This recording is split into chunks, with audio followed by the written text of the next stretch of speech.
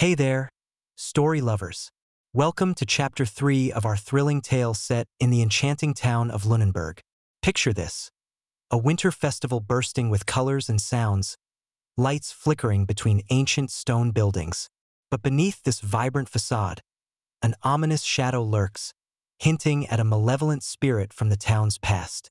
Our heroes, Finn, Lila, and Jasper, stand at the edge of the town square, their hearts pounding in rhythm with the distant drums and children's laughter.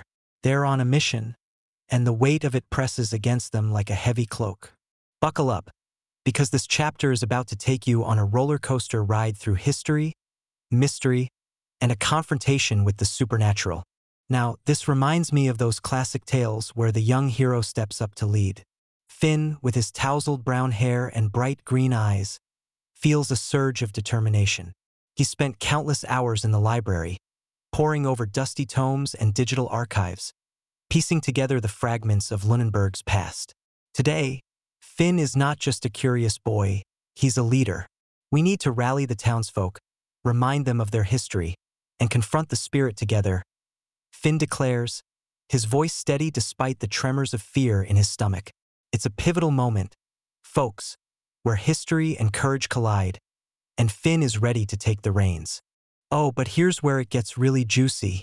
Lila, with her long dark hair swaying, feels the familiar tug of her emotional connection to the supernatural.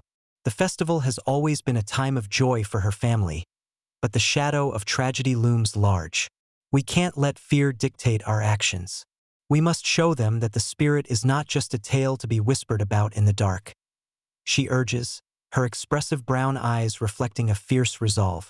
Lila's determination is palpable, and her words resonate with the urgency of their mission.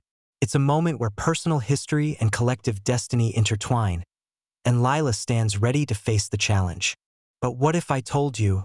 Jasper, tall and spiky-haired, adjusts his glasses, the weight of skepticism still clinging to him like a second skin.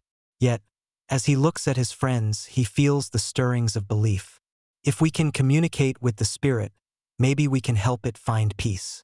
We need to use everything we've learned from the book, he adds, his voice gaining strength. Jasper's journey from doubt to belief is a testament to the power of friendship and knowledge. It's a classic tale of transformation, where the skeptic becomes the believer, ready to face the unknown with newfound courage.